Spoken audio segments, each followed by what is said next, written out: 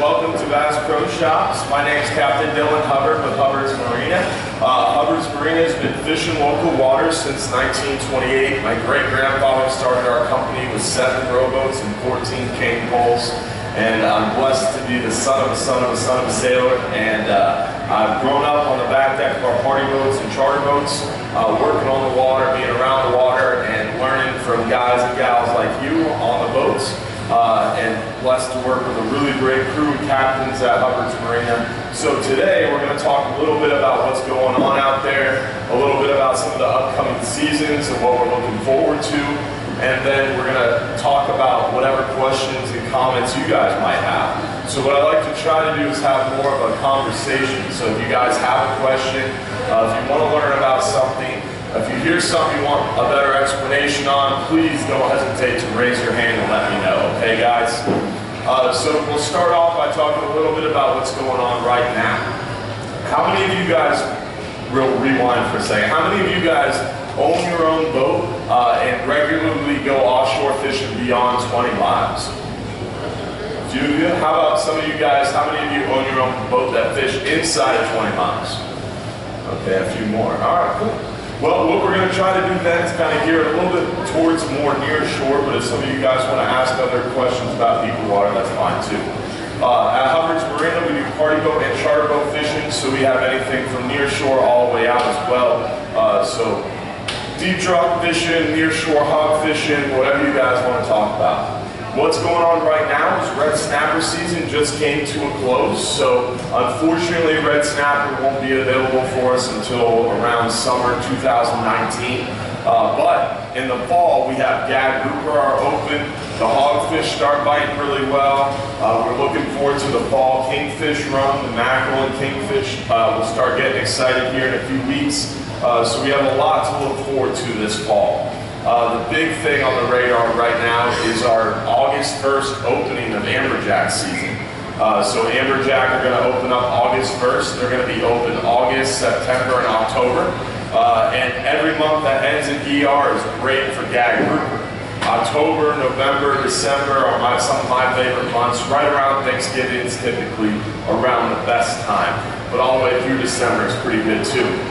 So we have big jacks, we have big gags coming up. There's a lot of opportunities to catch some really good fish. So we're excited about all that. Now, as we kick this off, I just want to double check again. Everybody got a raffle ticket, right? Very good. All right. So, what do you guys want to talk about? Anybody have any questions to get this thing rolling? Speechless, huh?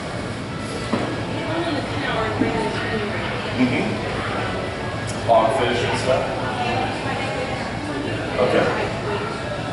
Okay. The question was, on a 10-hour trip, what size hooks and weights would you need for a spinning rod? On our 10-hour trip, we're fishing about 15 to 25 miles from shore. We're fishing anywhere from about 60 to about 110 foot of water. So for that area, whether you're on our party boat, your small boat, your buddy's boat, a big, huge go-fast boat, whatever it is, in that area, I would typically bring 2 kind of combination setups.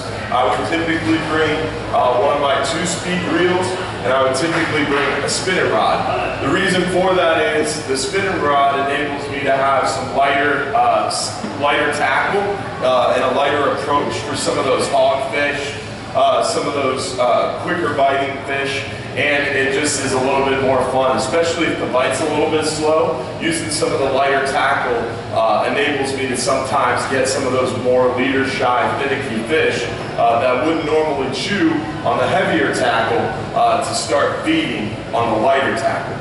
So for the spinning rod, I would typically be using about 25 to 30 pound braided line. And I would typically be using around 30 pound fluorocarbon to start. And then most of the time, when I'm fishing for hogfish or I'm using a light tackle setup, I'd be using a knocker rig. But you can also use just a single jig head, something like this guy right here. This is a single jig head. That way the weight is right on the hook and it makes it a little bit easier to feel the bite when you're using a jig head. Knocker rig, as the weight gets further from the hook, it's a little bit more difficult to feel the bite. And then the other option I would use for hogfish would be the naked ball jigs. They work really well for hogfish too. So those are kind of my 3 go-to options. Oh, it's got a big head hanging from it. So these would be my kind of go-to options for the hogfish. The jig head, the naked ball jig, or the knocker rig that I have rigged up here. And again, a knocker rig is simply an egg sinker on my main line rigged up so that egg sinker can travel up and down the main line without any restrictions. So there's no swivel in the way, there's no line-to-line out in the way. That egg sinker is going to be able to travel up and down that main line unrestricted. And you'll notice it's a very small egg sinker. A lot of times people will come out with a knocker, or what they call a knocker rig, and they'll have like a 1 or 2 ounce weight on it. The idea behind a knocker rig is you want that bait to descend very slowly and appear naturally.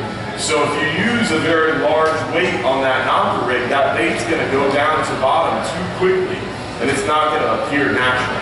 So the idea behind a knocker rig is either you're using it for a few different reasons. You're using it for a leader-shy fish, like a hogfish, or you're using it in a time when the bite is slow and the other fish aren't chewing on a normal approach on a normal rig, so you're using lighter tackle.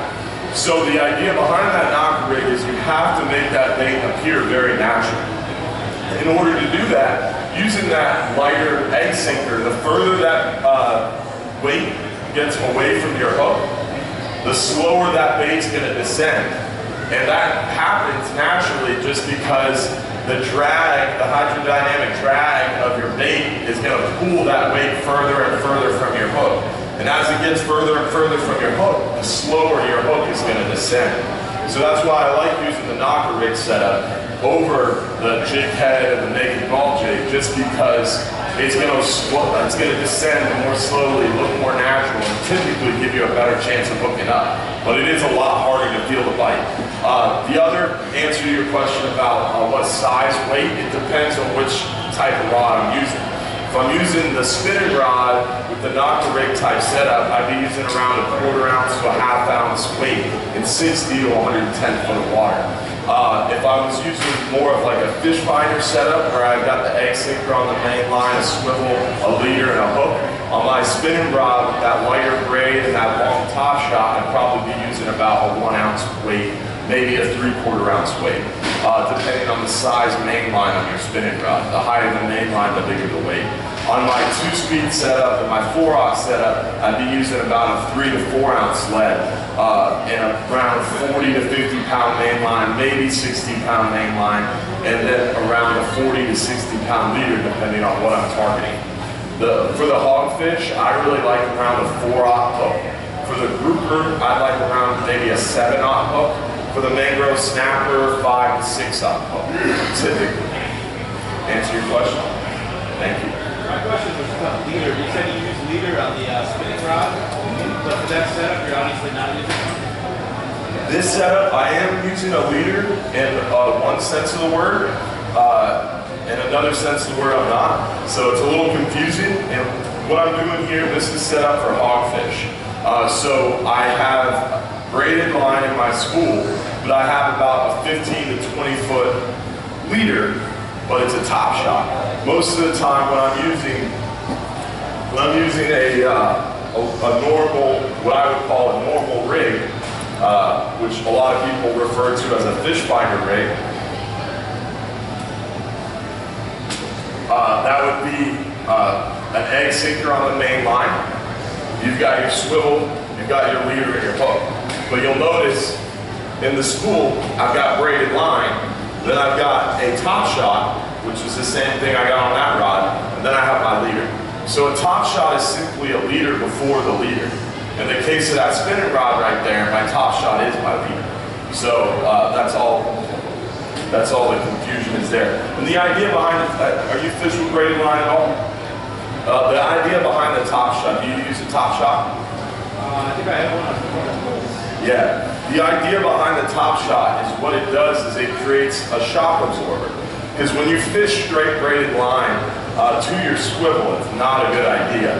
because as you drop the bottom, that bait's gonna spin a little bit, or even if it doesn't spin, that braid doesn't have any stiffness or membrane. A lot of times, by the time you hit bottom, you're gonna be tangled up. You reel it up, and your braid's tangled around your weight, tangled around your swivel, and it doesn't look natural on the bottom. Plus, that braid is very easy for a fish to see under the bottom. Plus, braided line doesn't have any shock. So when you add a top shot on top of that braided line, it's like a shock absorber. So not only is your rod flexing, but that monofilament top shot or fluorocarbon top shot is flexing. So a lot of times when you're fishing straight braid, that fish is able to tear a hole in the side of its mouth and you'll lose the fish. I remember when braid first came out, it was like, oh, the new technology, everybody's got to switch to it. I remember rigging one of my snapper rods with it, and I lost so many fish that first trip. I would hook them, I'd be able to feel everything. It was awesome. The sensitivity was great. And I'd hook them, get them up off the bottom, and once I was up off the bottom, they would just come unhooked.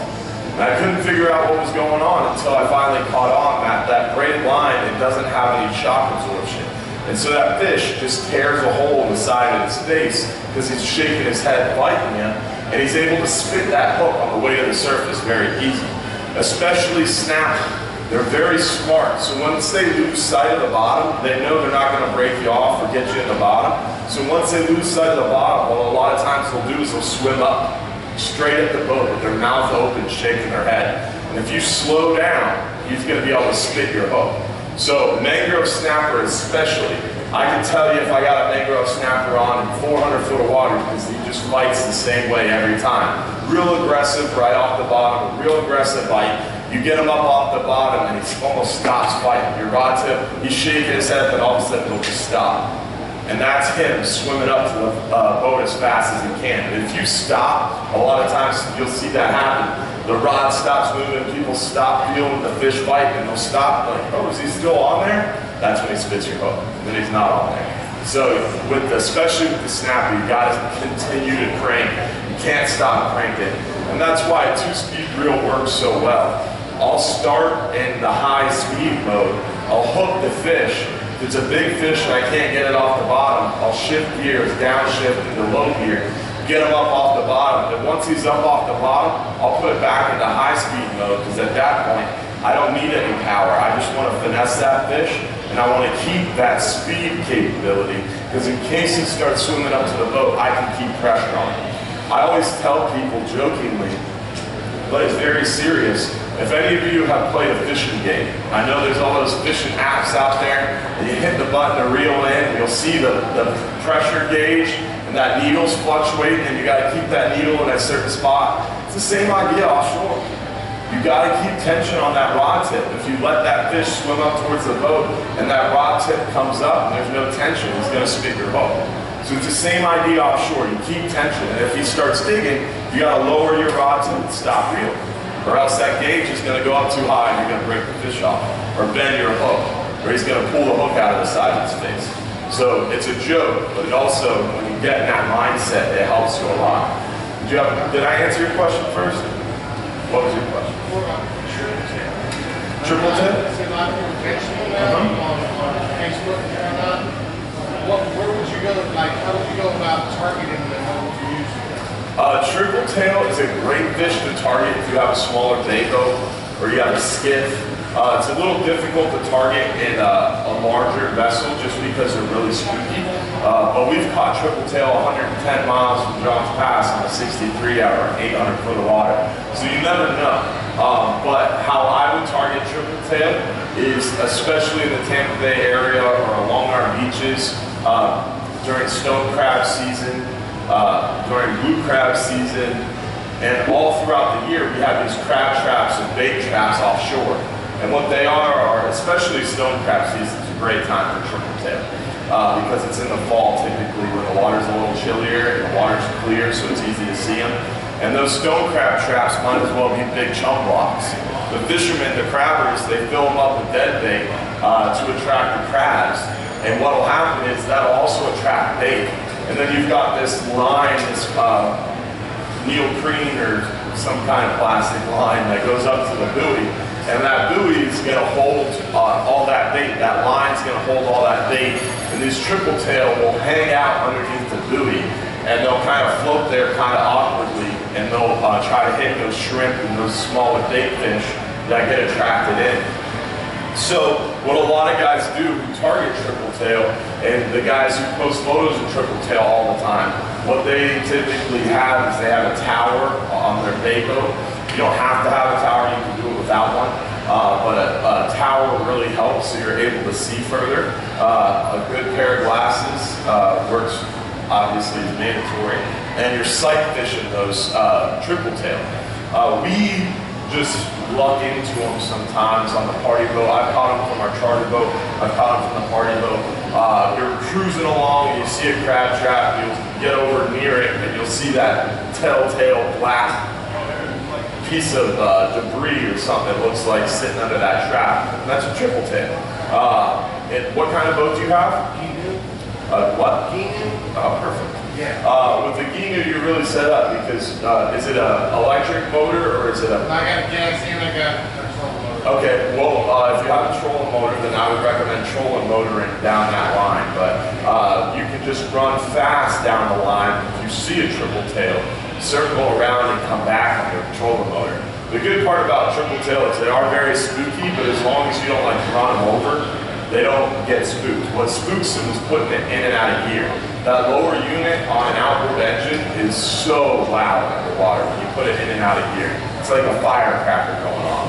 So never do that. What I always try to do is I look at the wind and I try to set up a drift because with our boats, diesel engines are very loud. So we'll try to set up a drift and let the boat kind of drift past that buoy. A good way to cheat, I learned this from a guy at National Fishery. He's from South Carolina, and he does triple tail charters. Apparently it's really big in South Carolina. And what he told me is to use one of those popping corks, because the popping cork allows you a lot of weight, and so you got a good distance. Because one of my favorite ways to target triple tail is just a 3-line shrimp. It's very difficult to cast a 3-line shrimp, especially if there's any type of breeze. So you don't have very much casting distance, and if you have clients on board trying to cast these 3-line shrimp, they're not knowing what they're doing, they don't have much of a shot. So the popping cork works really well because it gives you that weight to cast, and you can cast past. You don't want to throw that popping cork near the buoy because you're going to spook them. So you cast past them and then reel that popping cork back to the buoy. And that shrimp only has to be maybe 6 to 10 inches underneath that cork. And as you reel it back into the buoy, just stop it maybe 5-6 feet from the fish, and then just slowly retrieve it back to him. And he's going to take it as it cruises by. I've used that method with a lot of success lately, so that's a good idea. And you can get lucky with triple tail. I've seen a lot of different other ways too. Greenbacks work as well as you shrimp? Greenbacks work, yep. Any type of small live bait shrimp is just more readily available for us. So that's typically what we're using, but greenbacks will work. Even a chunk of dead bait will work. I've had the most success with shrimp, but even a DOA shrimp, an artificial shrimp, will work as well. No worries, and they just changed the law on triple tail, I think July 1st. Went from 15 to 18 inches, so you gotta get a big one now.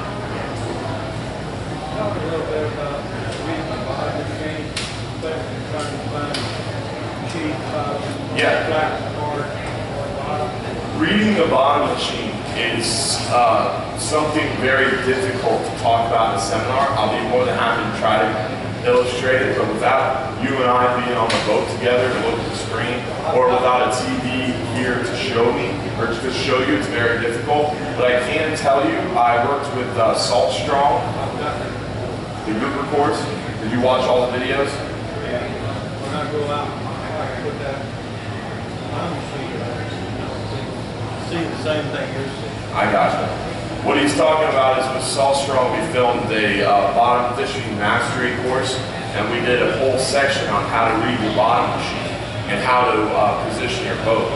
So that was a great way. So many times at a seminar, someone asked me, how do I read my bottom machine? And it's impossible for me to try to sit up here and try to illustrate that. But Salt Strong, actually, we went out on the boat for 3 days and filmed those fishing courses right on the boat. So they were filmed and we do this stuff, which is pretty unique. So you can check that out if you so choose. But what kind of bottom machine do you use?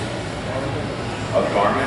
Well, that's your first problem. I didn't find out how to get to the bottom, not really way to the train. Yeah.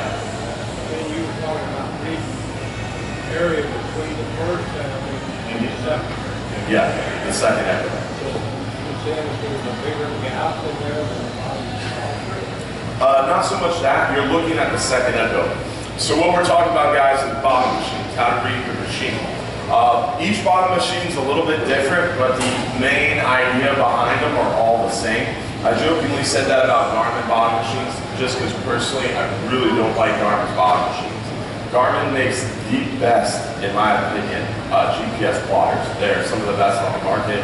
I really like Garmin GPS plotters, but their bottom machines I don't like as much. Simrad, Lowrance, Furuno. I personally use Furuno across our boats. Furuno is one of our favorites, especially 1,000 foot of water. Furuno is the best. But with any bottom machine, I have a Garmin bottom machine, the Flying Hub 1. I was using it yesterday, so I'm familiar with the Garmin bottom machine. And the idea is, on every bottom machine, you see the bottom, and the bottom can get thicker and thinner depending on the density at the bottom.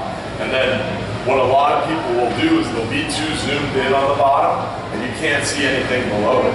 I zoomed way out so I can see the entire profile of the bottom. I can see the fish show on top of it, and then I can see the second echo. The second echo is that stuff below the bottom. Because the good idea behind the second echo is you can have a real thick area that shows fairly hard, but if that second echo below it is solid, that means it's really hard, like solid problem. Then you have some areas that's like more shell bottom, or you have some areas where you have hard bottom patches and sand mixed in, and that'll all appear the same on that first set of bottom, but that second echo will change ever so slightly, and you'll be able to tell the difference between really, really hard and just kind of hard. So over time, it takes a lot of practice learning your machine and just viewing that second echo, and you're not looking at the width of that second echo as much as you are looking at the density. If that second echo gets more and more dense, that's what you're looking for. It'll also get wider as well, but look at the density. On my machine, on a Furuno, it's red. So the second echo is always yellow, and then all of a sudden you'll have a real thick, dense yellow patch with some red sprinkled in, and that's a really, really good show, or a really, really good hard piece of bottom. So it really just kind of comes down to your bottom sheet. Did that answer what you were asking about? Yeah. We can talk more after as well. We can walk over to the electronics and I'll show you what I mean. Because they have the electronics playing the demo mode, so I can show you on the screen. Any other questions? On your 12-hour extreme, what's the best things to bring? The 12-hour extreme. The 12-hour extreme is on our Flying Hub 2. The fish is about 70 to 100 miles from shore, anywhere from about 120 to about 280, 300 foot of water. So out there in that deeper water, especially on that go fast boat, because our 39-hour and 44-hour fishes that same area, but you're on a larger, slower boat. You have a lot more time, you control, you need stuff to sleep with because it's a longer trip. So on a 39-hour, you're going to bring a bunch of stuff. On a 12-hour extreme, it's a very short trip on a go fast boat, so you want to try to minimize the amount of stuff. Instead of bringing my big tackle box, I might just bring a Ziploc bag with some tackle thrown in it and stuff that in my backpack. That way I'm consolidating. So it's kind of two different schools of thought there. But as far as the 12-hour extreme goes, I would probably fish most of the time with one of these big 2-speed reels, one of these big 6-aught reels, or a bigger 9-aught reel, depending on what you're going after. Like for example, this time of year coming up, we have amberjack open, so I would probably bring that big 9-aught reel, and then I'd always bring my 2-speed reel with me as well for the snapper. But I'd make sure that I'm bringing my bigger 2-speed, because you have different options. You have like the Daiwa Saltis and the Saltiga. The Saltiga is going to have a lot more drag. This has about 40 to 45 pounds of drag to it, so I'm able to catch some pretty decent sized fish in low gear with the drag turned all the way up. Whereas some of the 2-speed reels you see on the market only have 30, 35 pounds of drag, 20 pounds of drag. And that's just not enough for the 12-hour extreme trip. Whereas those bigger 9-aught reels are going to have upwards of 50 pounds of drag, and you have a real low gear ratio that allows you to pull that big fish up off the bottom. The lower the gear ratio, the higher the power. The higher the gear ratio, the lower the power. Okay, and then also, did they, I've seen on your website, you can buy a meal package, or that would be easier than trying to bring food and all that? Yeah, you're welcome to bring a small cooler with your own food, or you can bring a bag of food and stick it in our cooler, because we have a big cooler on the boat for everybody's food and drink. But we do offer a meal package on all of our trips. When you're on the larger party boats, the meal package includes hot food, cold drinks, soda, water, the works. We do food cooked to order. On the Go Fast boat, we don't have the galleys, so it's deli style sandwiches, chips, granola bars, that kind of stuff. But you have a meal package option on every single one of our trips, and all the meal packages come with unlimited free water. So on the Go Fast boat, that's a big benefit, because instead of bringing your own case of water and a bunch of sandwiches and stuff, it's all sitting on the boat ready for you. Bananas are not allowed, so nice try. Snuck that in there. Someone asked me the other day about bananas, and he has problems. He had some type of, basically, I don't know what it was, I don't remember, but he cramps up a lot. So a lot of people were like, well, I bring bananas to help me not cramp up. A good option that we use is pickle juice. Pickle juice works really well. So a jar of pickles on a 39-hour, 44-hour, 63-hour is always a good idea. Because that pickle juice will do the same thing for you. But no bananas. Bad luck on a fishing boat. Any other questions? We covered it all? Everything? Now I want to bring up props to St. Pete Sheriff and Canasta for catching the 2 idiots that shot the stuff with the bow and arrow right off. Who heard about the bow and arrow incident? Everybody? For those of you who don't know, somebody was caught in Johns Pass bow fishing for snook on one of the most highly surveilled docks in Johns Pass with some of the best infrared cameras I've ever seen. And just perfect, clear images of themselves and the truck and everything. And they got caught, I think, 2 days ago, so that was pretty cool. Definitely will be interesting to see how they get punished. Killing 9 snook illegally, out of season, over slop and under slop. They didn't even keep them, did they? No, they threw them in a bush. Left them, yeah. Didn't even take them. That would probably be their argument, too. Something we talked about earlier, you said they could bring up with the birthdays and discounts. Yeah, our free birthday trip. So how it works, I'll be honest with you, I stole it straight up from Texas Cattle Company, so shout out to them. But how it works is the same way at Texas Cattle Company. You have to have someone with you, and it has to be your actual birthday. And so when it's your actual birthday and you have someone coming with you who's paying full price, you get a free trip on your birthday. 5-10-hour trip, absolutely free. If you do a longer trip, like a 12-hour, 39-hour, 44-hour, you can take 10-hour trips fare off it, so it's $90. So let's say your birthday's on a Saturday and you want to do that Friday 39-hour. Because you're offshore during your birthday, you get $90 off if you bring someone with you. But you have to book on your actual birthday. You have to have a photo ID to prove that it's your birthday as well. So we're not too strict. You can't do it online. And you can't do it online. Any discounted reservations has to be made over the phone, yes. Any other questions?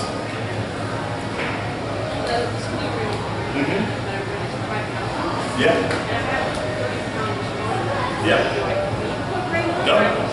No, that is a great question. What she was asking is, does she need braid or not for this upcoming 10-hour trip on her spinning rod? The only reason I use braid are for select situations. I like using braid when trolling because it gives me more line capacity in the reel if I hook a big, huge trophy fish. I use braided line for vertical jigging because it gives me more sensitivity, and I'm able to set that hook easier because there's less stretch in the line. And I'll use vertical, or I'll use braided line when I'm snapper fishing or hog fishing for increased sensitivity. But for the most part, I like using monofilament. You'll notice all the big rods I have up here have zero braid. When I'm fishing for amberjack, grouper, the bigger fish, I don't like using braid. You fish for an amberjack, you catch 12 amberjack on braided line with a short top shot, you won't be able to put your arm down. It'll bruise you so bad. That stretch in that monofilament will save you. So I like using monofilament when I'm fishing for grouper, amberjack, other stuff. But as far as fishing for hogfish or fishing for snapper or vertical jigging, you can still do that with mono.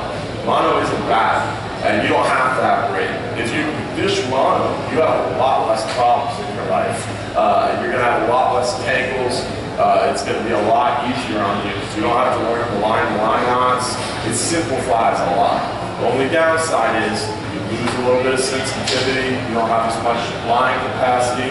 But on a 10-hour trip fishing less than 100 foot of water, there's no real need for braided line. And your sensitivity is there. The only time you worry about sensitivity is when you're fishing 150, 200, 350 foot of water. Braid's going to make a big difference.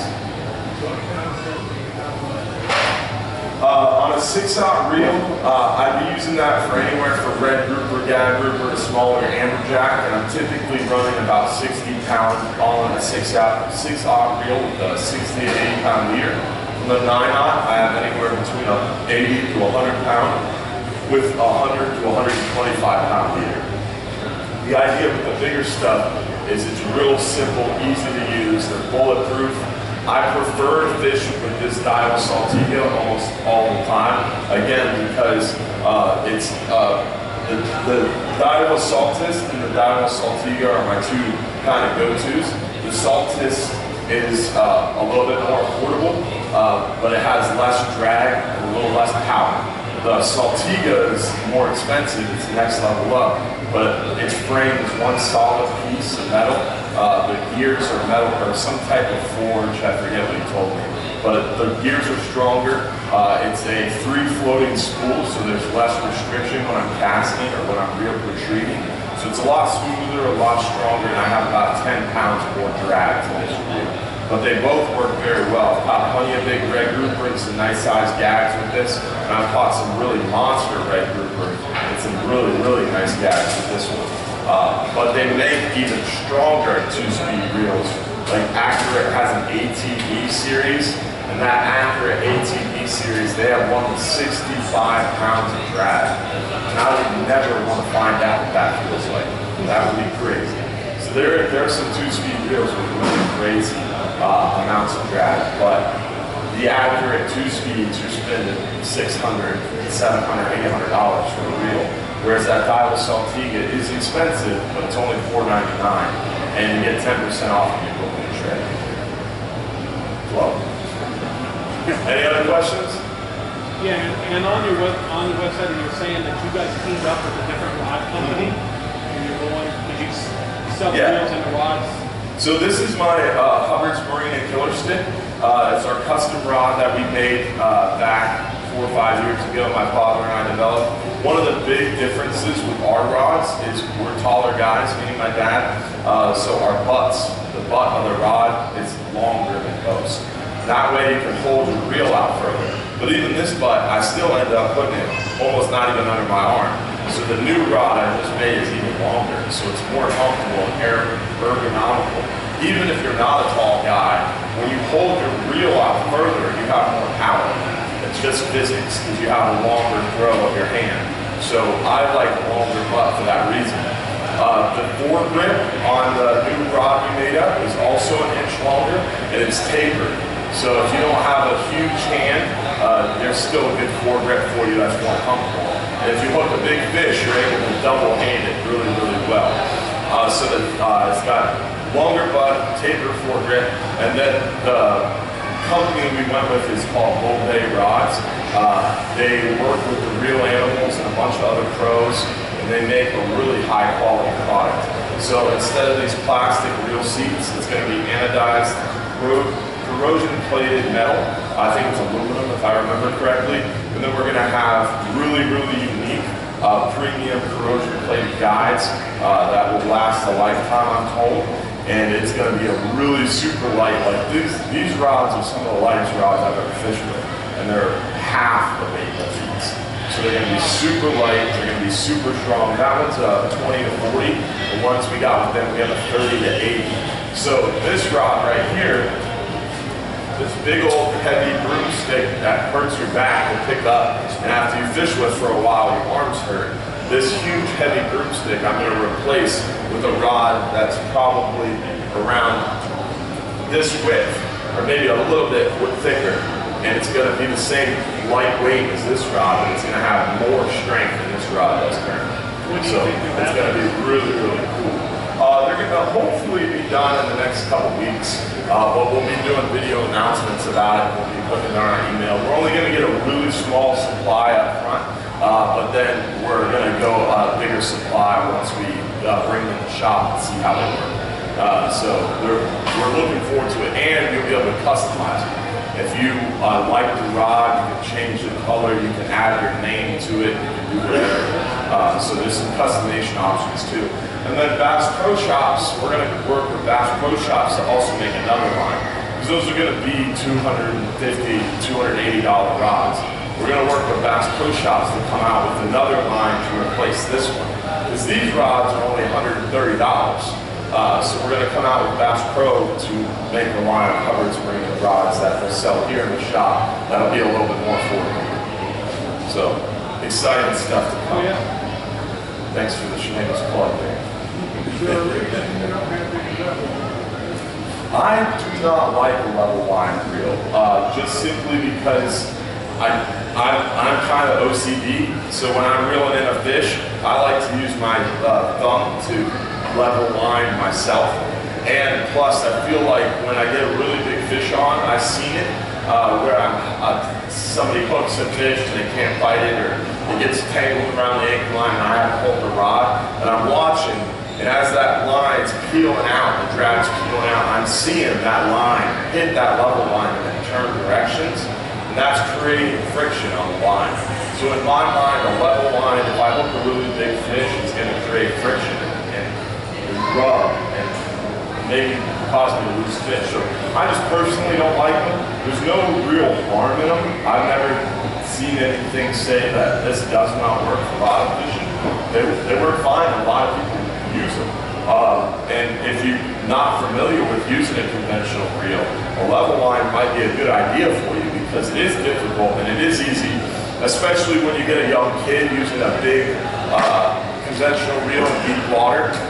If they're holding it crooked or they're not paying attention, all the lines can pile up on one side, and then the reel won't function properly. So you have to hold this reel stable, flat when you're retrieving line. And a lot of times you have to pay attention and move that line with your thumb, especially when you're fishing 150, 250, 300 foot of water. Because if you reel 350, 400 feet of line into this reel, and you're holding it like this, it's going to pile up on one side and the reel won't function. So that's why a level line is good in some cases. So it really just depends on your application. Me personally, I don't like level lines, but I'm not saying they don't work. And the other, I used to have a rod that was a level line, and all I did was unscrew it and take the level line off instead of using it. So you can have that option too. They make, once you unscrew it, you just pull those bars out, and you can still use the rod without the level line. But it's a personal preference, I think. You mentioned the model eyewear. What brand do you recommend being the best? You know, for what? For eyewear, your best. Eyewear? Like some people say Costa, and then 25 other people cuss Costa out. I think sunglasses are a lot like your favorite purse, you know? It's just brand preference. To me, just a little backstory, I've been fishing since I was younger than this guy up here. So I've always used Costa because that's what my dad used, and that was the company that was around back then, and that's what everybody used. But then I went to college, and all the frat guys had Costa sunglasses and Ferry shoes and Guy Harvey shirts. That's what I always wore. So I kind of went away from that for a while. I used Smith, Smith is a really, really good American-made company. I've used Maui Jim. Maui Jim is an awesome pair of sunglasses. But I personally, use the Costas, and Costas always got stuck with. They just have really, really good frame choices. Regular life? Yeah. I loosen my brake on them. I drop them in the water. To me, it's a cost of doing business because I need them. It's a tool. It's just like my pliers. I can't go fishing without my glasses. So I mean, I've broken them. I'm not saying they're the best in the world. Sometimes the blue coating will rub off occasionally. There are some frames that Costa makes where they have like rubber, and that rubber will rub off. So it just depends on the frame. I really like these frames because I've got a really big head, and they tend to cover a lot because I want to make sure that I'm covering my eyes totally. A lot of times I'll see guys who go out and get a pair of glasses that are too small for their face, and it let too much sunlight in and they don't work. Whereas these things, they just totally cover everything up. So that way I don't have any sunlight getting in and I can see without any glare really easily. But I would recommend Maui Jim, Smith, Costa, or Costa, however you want to say it. I would recommend them all. And they have a huge sunglass department here. Well, I have to wear prescription when I wear sunglasses, so... Then Costa does that. I got a pair of Americans that wear Ray-Bans. Yeah. When it worked, I wanted to see if I could get Costa does do that? Yeah, Costa does do that. What I would recommend to you is going on the Costa website, just because I won't sit up here and say, well, this is the best brand of sunglasses, because no one pays me to say it yet. But I would suggest you looking at the color. The mirror is a big component. Blue mirrored glass is for offshore open water. Green mirrored glass is inshore.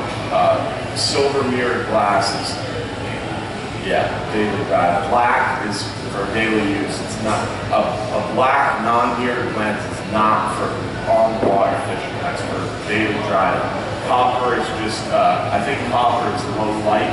The copper mirror is for low light when it's like overcast. But I just, all my glasses are blue. I don't have like a daily driver set. I just have one pair of glasses until I lose one.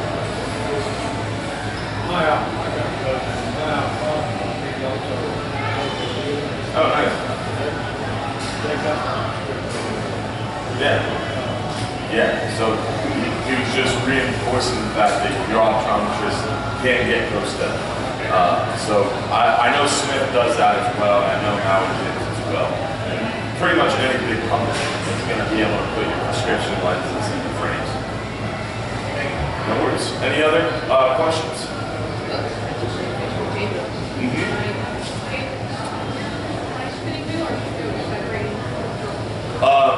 The question is hooks, J-hooks versus circle hooks. The law states when you're offshore fishing in federal waters for a lot of reef species, natural bait, you have to use a circle hook. That's the law. At Hubbard's Marina, if you rent a rod and reel, we have to supply you with the circle hook because that's the law. I personally, on my personal rods, can choose to do what I want, and it's America. And I personally prefer to use J-hooks when I'm fishing for smaller fish that are going to bite quickly. Only reason why is because I'm using the right tool. These dehookers allow me a lot of ability to be able to dehook the fish very easily and very quickly without bringing harm to the fish. The idea behind the circle hook law, it was passed, in my opinion, too quickly without enough research and economic impact. There's no economic impact study. I mean, they still sell 10-aught, I even grabbed it to prove the point, they still sell 10-aught J-hooks over there. You don't use those in fresh water.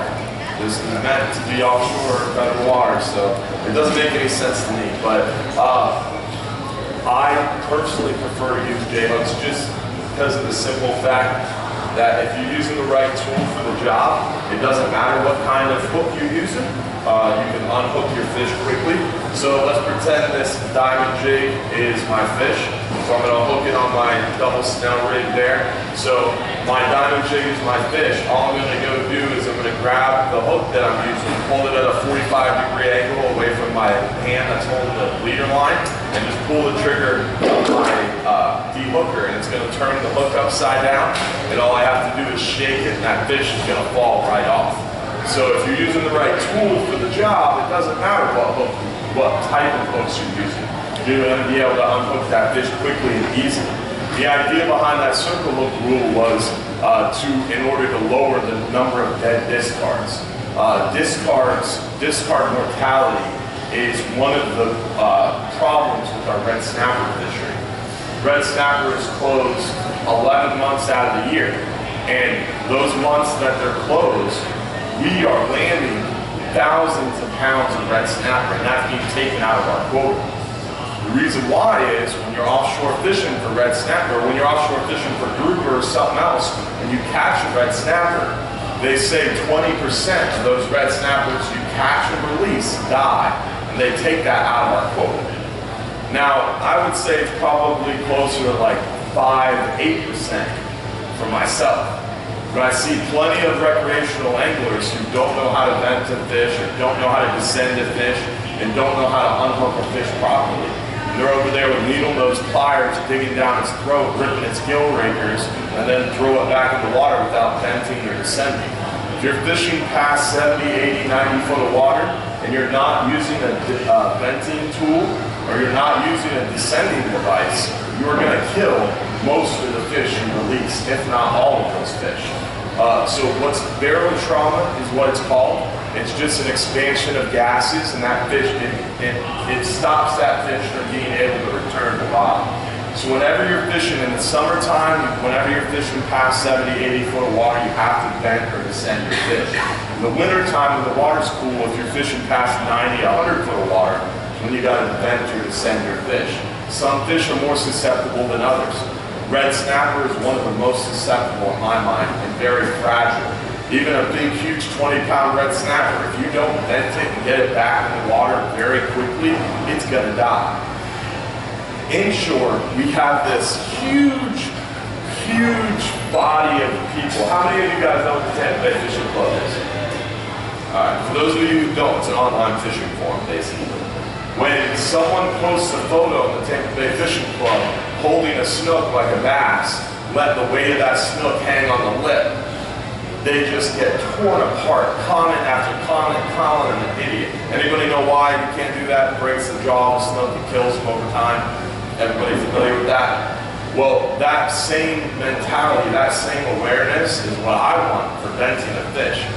Because during red snapper season, I can't tell you how many photos I saw of guys holding up this red snapper. Oh yeah! And then you see in the background behind them 6 dead red snapper floating. That is so terrible for our industry. It's terrible for us as recreational anglers, and makes us all look bad. That picture should get just as much negative comments as that guy lip holding that snook in my mind, if not more. Because that guy single-handedly, he's over his limit. Not only did he keep the 2 red snapper he put in the cooler, but he also killed 20 red snapper that he released trying to wait for that bigger fish. So it's very important you know how to properly vent a fish or properly descend a fish, so that way when you're out there offshore fishing, you're doing that properly and getting those fish back in the water quickly. It's the same idea with like trout. Trout are really fragile in freshwater or in near-shore shallow waters. And people say, oh, when you bring the fish out of the water, you should hold your breath, and you need to put that fish back in the water before you run out of breath. It's the same thing offshore, but somehow there's a disconnect.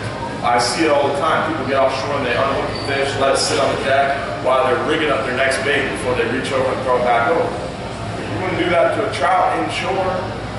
You wouldn't grab that trout with a dry towel to unhook it, no. But offshore, it seems like there's some type of disconnect there. And I see that a lot on the party boat. And I really try hard to overcome that, because we have to be stewards of our fishery, just like everybody is in the freshwater ponds with bass, and everybody is with snook and trout inshore. We need to be the same way offshore. What does the towel do, the dry So towel? that's my soapbox of the seminar. What The is the dry dry towel takes away slime. The slime coating of a fish is its protective exterior, similar to our skin. Our skin protects us from a lot of disease. If you have a cut, you're susceptible to get infections, bacteria, diseases. Fish, if you take a dry towel to the side of the fish, it's like I just ripped all your skin off. And then you're going to get a bacterial infection, or you're going to get a virus. You're going to have a lot of health problems. Well, the fish can't go to a doctor, so when you hit them with that dry towel, or you drop them on a hot metal deck, it rips that slime coating off, and that fish is going to die. So we all have to work together, and that's why I love this tool, because I got it attached to my belt. I have my venting tool, I have my line cutter, and I have my de-hooking tool all right on my person. That way at all times I can quickly unhook, or first of all, if I caught a red snapper out of season, I hold it along the side of the boat, poke that venting hole into it, make sure it's vented properly. Then I grab that hook and I get it back in the water. So it's out of the water for maybe all of 15, 20 seconds at most. So it really decreases the chance of it floating away and dying. And most of the time, if you get that fish back in the water very quickly, you almost don't have to vent it, but venting it properly and quickly is very, very important. We have a lot of information on how to vent a fish properly on every single one of our website pages for 12-hour trips or longer. So if you go to our 12, 39, 44, 63-hour fishing trip pages, at the bottom you'll see a section on how to properly vent a fish. Or you can always hit us on the contact page or message me through the Hubbard's Marina Facebook page, and I'll send you the whole article, Salt Strong Helping Develop, with the video on how to properly vent a fish. Thank you for bringing that up. Any other questions? I think we're about done on time, unfortunately. We got time for another question. Unless we don't have any other questions. All right. Well, I'll wrap this thing up, guys. Again, if someone can hit stop on that video recorder, if someone knows how to. So again, Captain Dylan Hubbard from Hubbard's Marina. If you guys have any more questions, you can look us up at hubbardsmarina.com. You can